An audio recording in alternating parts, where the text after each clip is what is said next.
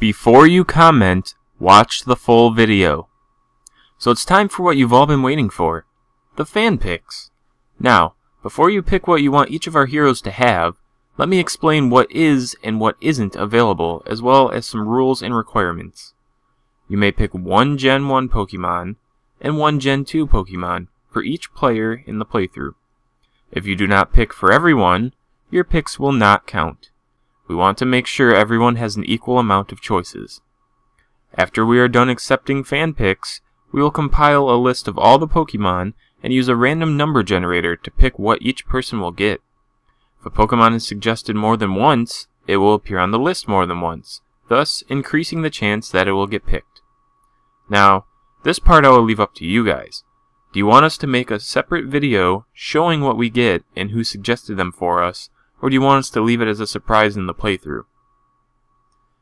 Now about the Pokemon. Anything that is obtainable in-game before fighting the Elite Four for a second time is allowed, including Pseudo-legendaries and Legendaries. But remember, keep it Gen 1 and Gen 2.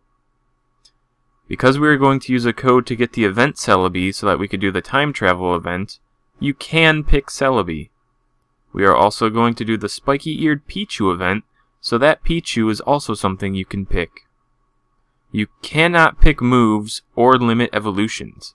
That choice is up to us. However, the Spiky-Eared Pichu does not evolve, and is still an option you can pick. Keep in mind that we are still going by the rule where we cannot have something that one of the other players already has. Try not to give Tauros and X-Zero Pokemon that they used in the previous LP of Pokemon Fire Red and Leaf Green. Trade evolutions are allowed, and you do not have to be nice. Giving our heroes a challenge could prove to be entertaining.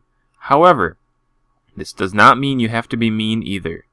Now let the picks begin.